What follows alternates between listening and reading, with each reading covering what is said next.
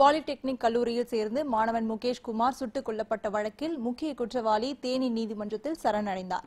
சென்னை அடுத்த வண்டலூர் அருகே வேங்கடமங்கலம் பஜனை கோயில் தெரு பகுதியில் பாலிடெக்னிக் மாணவன் முகேஷ் என்பவரை அவரது நண்பர் விஜய் துப்பாக்கியால் நெற்றியில் சுட்டு கொன்றுவிட்டு தலைமறைவாகிவிட்டார்.